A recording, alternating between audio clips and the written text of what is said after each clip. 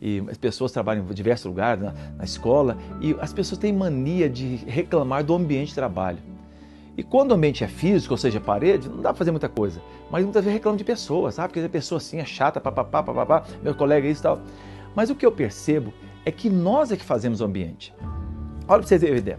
Certa vez, um cachorrinho muito feliz, cachorrinho, banando o rabo, com a orelhinha em pé e tal, ele entrou numa casa, naqueles parques, são 1000 espelhos. E ele entrava todo lado, e ele entrou saltitando, com o rabinho banando, com a orelhinha em pé, e ele ficou encantado. 1000 cachorros, que eram 1000 espelhos, olhando para ele, todos banando o rabinho, todos com a linguinha de fora, todos com a orelhinha, aquela orelhinha de felicidade.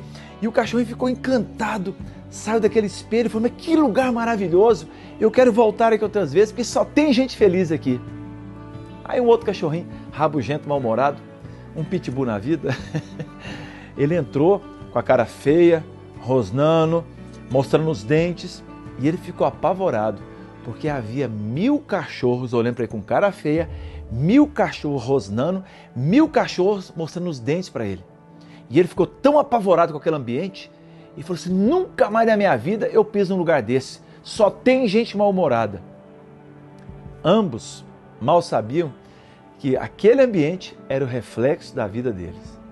Nós temos a capacidade de ser influenciados, mas nós, qualquer pessoa, nós temos a capacidade de influenciar. Um bebê recém-nascido, ele tem capacidade de influenciar a mãe e o pai.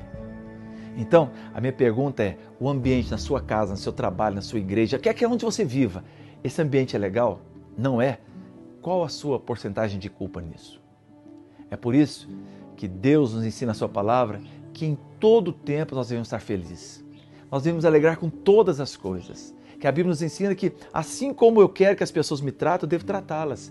Se eu quero ser amado, eu preciso amar. Se eu quero ser perdoado, eu preciso perdoar.